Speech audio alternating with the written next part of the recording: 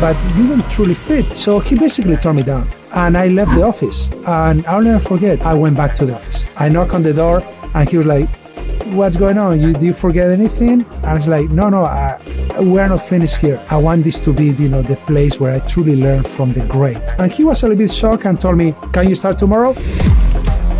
When people talk about plan B and plan C, I'll be honest with you, I dropped every plan B, C, D, E, F. It went down the drain in order for me to be absolutely focused on what I wanted to do.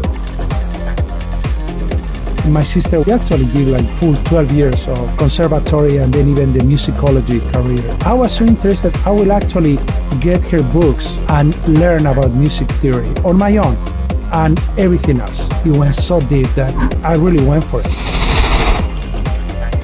I think that in this industry and in this job, number one, you have to be passionate. You have to really recognize how passionate you are, and you have to persevere.